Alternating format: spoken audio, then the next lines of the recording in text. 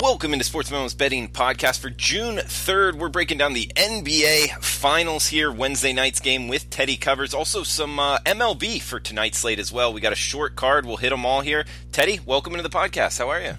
Hey, great to be here, Drew. How are you on the first Monday of June? Early June. Welcome to June. I'm doing good, man. June is my favorite, one of my favorite months. It's summertime. It's my birthday month, so hopefully it's a good month in terms of more winners than losers, Teddy, and I'm feeling it. So overall, I'm feeling good. Also, another thing, Teddy, I'm feeling good about is your NFL season over-under win report, 87-35. That's over 70% since 2001. Been good of late, too, off of a 5-0 year, Teddy, and that's up at sportsmemo.com. Guys, a reminder, it's up there, it's available, it's something I definitely recommend jumping on. The analysis you can use for the full year. This is something that will put you ahead of the odds makers in a lot of cases, and the record speaks for itself. Over 70%. Teddy knows his stuff. He's got a kind of an angle on this market, so to speak. The NFL season over-under win report at sportsmemo.com. Teddy, is there anything you want to throw out about this report, where you are in the process of getting it released? Yeah, I mean, I'm working NFL every day right now. And that's standard for this time of year. You know, May and June are heavy NFL months for me, and they should be, because one of the reasons I like doing my NFL work now as opposed to college work now, boy, between the end of spring practice and the start of fall practice in college, it seems like a lot happens. And when you focus on what happened in the spring, you're missing a lot of stuff. And that's not the case in the NFL, where the roster turnovers is relatively minor compared to college teams. So when you do your NFL work in the spring and summer, you're getting fairly accurate info based on what's going on, whereas in college, it seems like there's more things that change between spring and fall. That's why I do my NFL work first. And then, as we get into July and August, I'll focus more on the college stuff.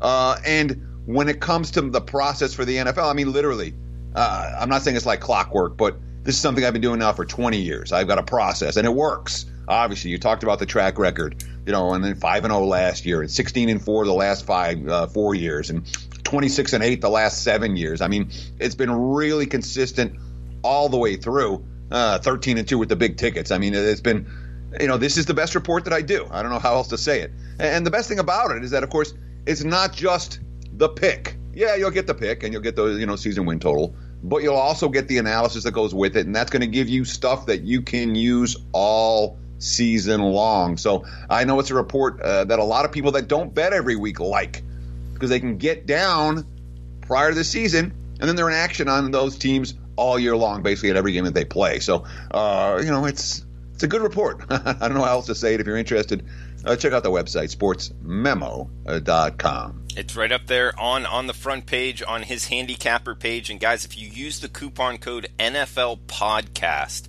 at checkout, and you get his either his college football NFL full season or just his NFL full season, one, it will include the NFL season over under report in the full season package, but also with the coupon code NFL Podcast at checkout, we'll take $200 off the full season service for Teddy covers. So it's great savings. You get a lot with it. One-time purchase, and you're set for a while there. Coupon code NFL Podcast for his full season service. And it's also good for his 1 year all access as well, which gives you 365 days. So remember that coupon code NFL Podcast at checkout. Teddy, let's talk some of this NBA Finals here. Goes 1-1. Back to California. Not back to California. First time to California in this series. Toronto, Golden State. Now we're seeing a way different number here, Teddy. -6 on the Warriors. 212.5 as far as the total. I'm liking the Warriors again here in Game 3, Teddy. How are you feeling about the Raptors-Warriors Game 3? And it's funny because you just said 6, and I'm like, no, it's 5.5 everywhere. In the last half hour, it's gone from 5.5 to 6 everywhere, literally, since the last time I looked. And I think I looked, it's got to be less than half. When the heck did this line move? I'll pull it up about 9:56 a.m. and thereabouts, 9:57 a.m. So, yeah, a little bit more than a half hour ago, which shows that if you're sleeping on some of this stuff, it can cost you.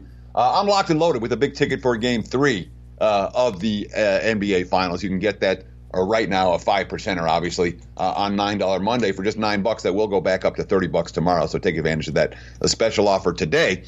We can certainly talk about what happened in the first two games of this series. And really, we've seen, look, I cashed an under bet in game two that's as lucky as I'm ever going to cash a bet. And there have been a couple of those this postseason. And that's how you go on a ridiculous run. One like 10-3 last 13, 16-8 last, it's 18-9 last 27, and something like 49-32 since before the All-Star break. I mean, it's been pretty darn good in the NBA for a while. And the postseason's been very, very good. Obviously, with that 77% run over the last couple of weeks, 10 of the last 13. But I cashed an under ticket that I didn't deserve last night. No question. But when you have 4 scoreless minutes in the fourth quarter with the game 106-98 and it just stays there, sometimes you get lucky, and we got real lucky with that one cashing last night. All that being said, some of what happened down the stretch last night has potential to carry over to game 3. We talked about Golden State and the injuries. Klay Thompson gets hurt last night. He's saying he's going to be fine.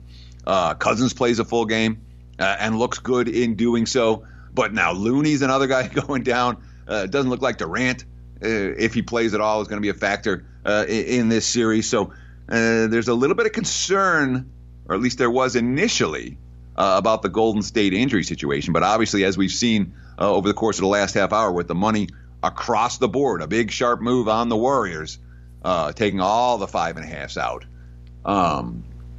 As clearly the markets expect Golden State maybe not to be at full strength, but at least to have Thompson and Looney good to go, which matters because, of course, Toronto, they only played 8 guys in the loss last night for a team that's been, Nick Nurse has been going deep into his bench, and that wasn't the case. Although it'll be interesting to see that quirky defense they played in the fourth. They played that box and one on Steph Curry in the fourth. Curry was held scoreless in the fourth quarter, and the Warriors were held scoreless, obviously, for an extended stretch during crunch time. Their defense was phenomenal last night and really was a difference in the ballgame. And Siakam came back to earth. When we look ahead to game 3, again, the total-wise, and boy, but that was a bad result for the total, landing on 213 last night. Opened 215, bet as low as 212, bounced around 212.5, 213, 213.5, 214 on game day, and then lands right on 213. You could have cashed, and bettors cashed, both sides of that, or whichever side they played, they cashed, and that's never good for the books. We've seen a little bit of under money come in here for game 3 so far, and again, I'm not shocked by that at all. The pace hasn't been torrid. Last night's game was on an over pace, largely because the refs called a ton of fouls in the first half.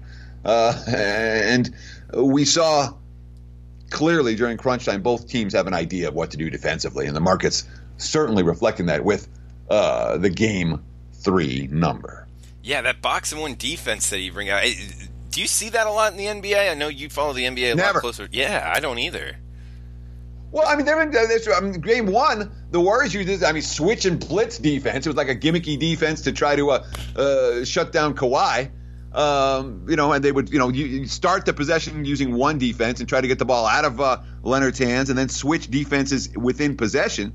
That didn't work. They didn't try it again for game 2. We saw the box and one for Golden State. I mean, we're seeing both coaches try to make adjustments, based on what they're seeing. And we could see some more gimmicky defenses before this series is through. Yeah, no, it's an interesting chess match going on with both coaches. Obviously, in the NBA Finals, 2 great teams, and it's. Just one last factor that's worth considering. You have extra time between games.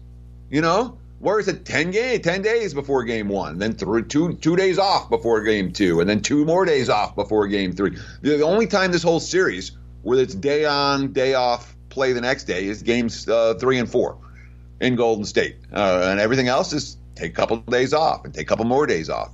So that allows coaches to put in a little bit more game planning than they would, obviously, even during the most of the postseason, let alone the regular season. Yeah, no, that's a good tidbit as well.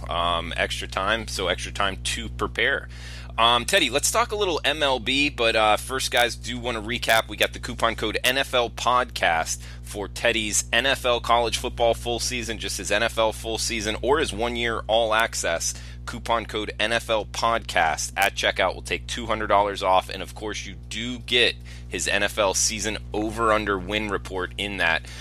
Record speaks for itself, over 70% since 2001. Also want to give a shout out to Teddy's NFL full season last year, 39-24, 62%, up over 60% in the NFL for a full season. And my favorite stat here, 58% over the last 4 years in the NFL. That is, not many people can say that. NFL is a tough sport to bet, a sharp market. He's 178 and 128 for 58% over the last 4 years in the NFL. Recommend his NFL full season service.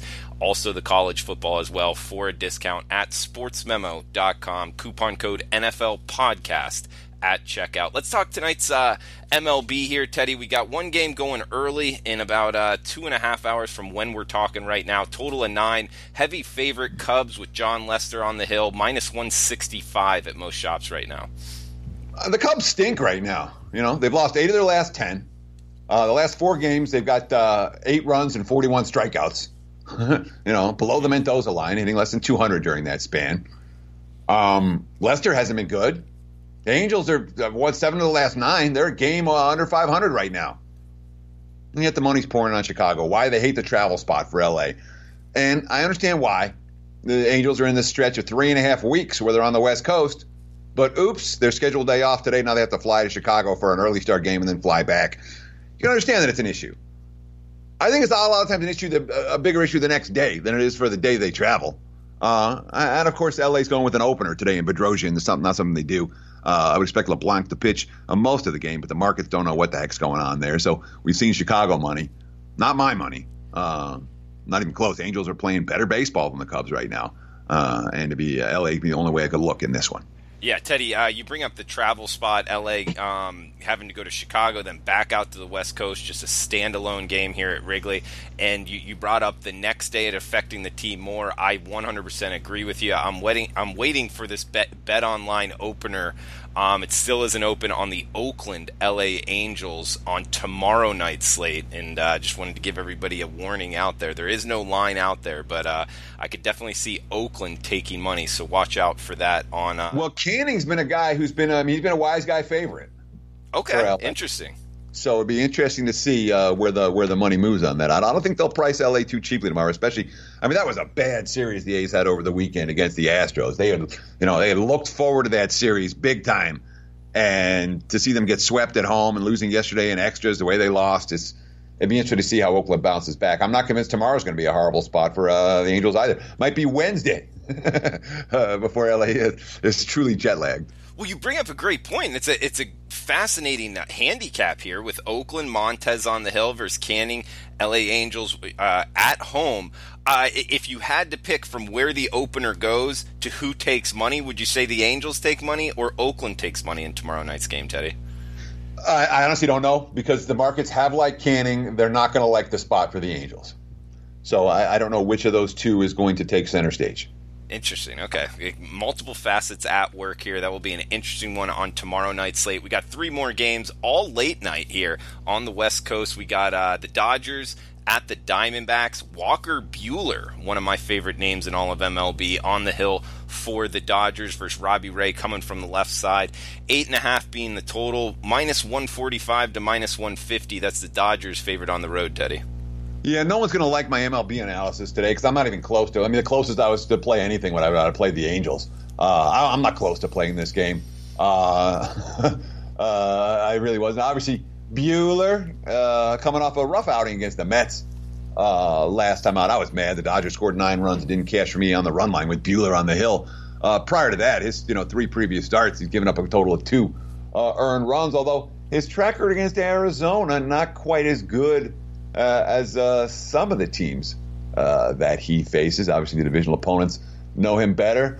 And it's not like Ray's an easy guy. The D-backs played much better baseball this last week than they played the previous. I mean, they were awful the previous week. And Ray has a pretty good track record against L.A., but he's got some concerning numbers for me. This is a guy that pitched a lot of innings. He's not eating up innings anymore. His pitch counts are way high. Last time, couldn't get out of the 5th, 102 pitches. Previous time, couldn't get out of the 6th, 106 pitches. knocked out after 4 the time before that. But the D-backs have been winning for him, but the walks are up, the pitch counts are up. This is not vintage Robbie Ray right now, and you're certainly the market's showing that today with the money coming on the Dodgers. But it's hard for me to bet against the Dodgers. That team just 5 in a row, 9 out of 10. They're the class of the National League, and they're showing it just about every single day. Yeah, that lineup is for real, no doubt about it. Also, you bring up the fact that Robbie Ray's walks are up. The Dodgers, number 1 in MLB in walk rate versus lefties, so I could see him having a lot of runs here. Also, with Walker Buehler, it's rare that you see a pitcher with over a 4 ERA. In his K to walk rate, he has 58 Ks and only 12 walks. Those numbers aren't really matching up, so of course the advanced analytics of the betting market's really liking Walker Buehler just to see, better numbers overall from him in the future. So yeah, when you look at the advanced metrics on Buehler, I mean they're certainly reflective of those numbers. They're talking about the 4.01 ERA. Well, the fielding and pitching is 3.38, the xFIP at 3.81. What they don't like about Buehler is ground ball rate's not that high this year, and it was in the minors and in last year following his call up. So that's something that has been an issue for Buehler. Why the markets aren't quite as hot as him as they might have been, given some of his strong track records. All right, Teddy, we got a 10:10 Eastern, 7:10 Pacific first pitch here. Philadelphia on the West Coast in San Diego. We got Nola versus Lauer. 7.5 being the total. Minus 140-ish range for Philadelphia on the road. Any strong opinion here? This isn't Nola versus Lauer. This is Bryce Harper versus Manny Machado, man. Forget the starting pitches. This is about the hype. And it's funny, because you look at their stats. Machado's a 751 OPS. He's hitting 251, 9 dingers. Harper, an 847 OPS, 11 dingers. Good. Neither one's going to blow you off the field. But the two teams around them, you say, well, they paid $300 million a piece for these guys. What are they? They're playing okay, but they're not playing like $300 million men. But what they've done made everyone else around them better. And that's certainly a factor. That's why we're talking about the Padres at this stage of the season above 500, which we haven't been able to talk about in I don't know how long. That's why we're talking about the first place Phillies, even after a lousy series in LA against the Dodgers. They're still in first place. So, the hype's going to come in the matchup. And look, both of these, they're bet on versus bet on in terms of Nola versus Lauer. Nola's been much better after his rough start. Lauer's been brilliant his last 3 starts. The Padres have won all 3. Nola's been real good. They're 4-0 with the ERA under 3 his last 5. He's got a good track record against San Diego. He's got a good track record at Petco. Everyone's got a good track record at Petco. I thought the Phillies played a pretty lousy series in LA in a lot of different ways. The bullpen got battered yesterday. The lineup was dicey.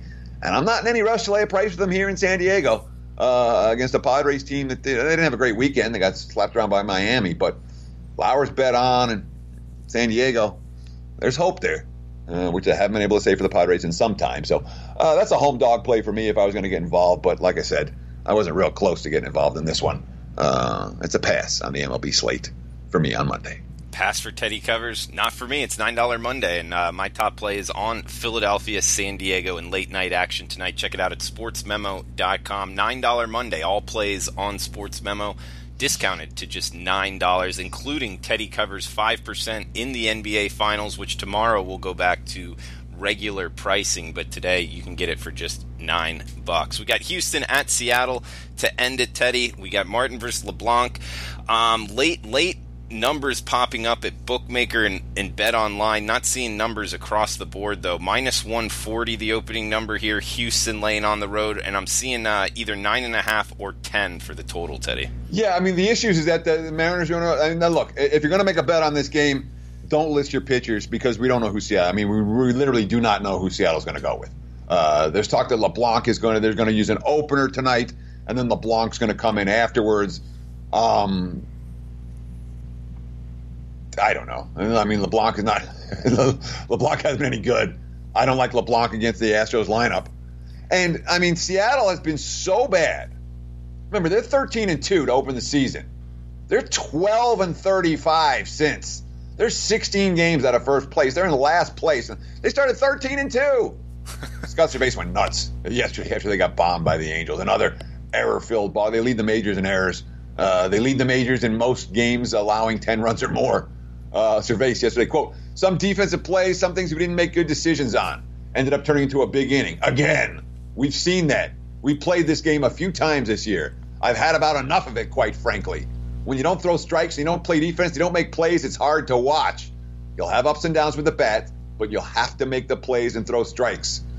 When you don't, it's bad baseball. I know we're young in some spots and inexperienced in some other spots, but you have to continue to do the right things. It's about throwing it over the plate and catching the ball. Yeah, he's frustrated. I don't blame him for being frustrated. His team stinks. It's kind of a bet-on spot, maybe. You're going to catch me betting on the Mariners against the Astros? No. There's a legit class difference. Although Houston's lineup really has cooled off, with all the injuries. Mm-hmm. With Altuve and Springer and who's the third guy? Gosh, I'm killing myself over here. Springer's the main guy. What, 17 home runs over 300 Correa. batting average? Correa's out. When Altuve, Correa, and Springer are worth something, and you look at their offensive numbers over the last 10 games, not even close to what they were doing before. They're struggling to get to 4 and 5 now. And yet, Martin's, I'm not convinced Martin's any good either. So, again, not a game that I'm particularly close to getting the window with. But if you do play it, don't list your pitchers. Yeah, and Teddy, you bring up the listing of the pitchers in today's world with the openers. Do you see the, in your opinion, do you see the sports books doing anything in the future with these listing of pitchers and the bet not counting, or any changes foreseeable in the future with how the sports books grade these plays? As a bettor, you have a choice every game. You can choose to list pitchers or choose not to list the pitchers. That's your call. I don't see the sports books make. I don't see any. When we talk about rule changes, it's hard to make rule changes and hard to make them stick because there's no official governing body, and one book will do it, but another book won't. And this is what's happening in Vegas, but that's not happening in Jersey, and look offshore. You don't see a lot of rule changes when it comes to betting. So I would anticipate more of the same, even with the openers now coming into play. Okay, interesting stuff there, Teddy. Guys, remember the coupon code NFL Podcast at checkout for his full season anything really on sportsmemo.com for $200 off. NFL Podcast at checkout. Teddy, anything else you want to throw out before we shut this down? Yeah, thanks for taking time out of your day to hang out with me and Drew. We appreciate it. Best of luck tonight. Enjoy the games. And I won't be here tomorrow, but you will, right here on the Sports Memo Podcast from sportsmemo.com. Absolutely. Monday through Friday, we will be back talking MLB with Dr. Chuck. Also some CFL with Andrew McGinnis. So stay tuned, guys. Best of luck with your bets. We'll talk tomorrow.